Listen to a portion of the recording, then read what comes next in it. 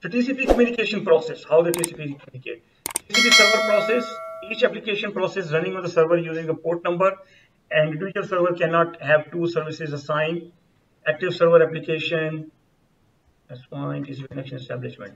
Okay, now this is very important, guys. That's very important concept of TCP connection establishment.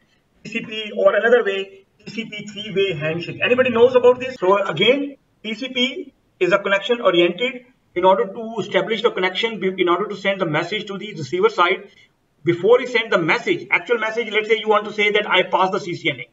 That's the actual message for your friend. So when you call your friend, you pick up the phone, you will not just straight away, even maybe he doesn't even speak. And you say, I passed the CCNA, and you drop the phone. Do you do that? No, you don't do. So first of all, you try to ring it, you say, hello, hi. And if you say, sorry, yaar, I can't hear you, please call me again. Right? Most likely you will say, hello, how are you? How are you doing? How's the family? Oh, I have a good news for you. So and then we respond it back. Then you start communication that way, the actual message.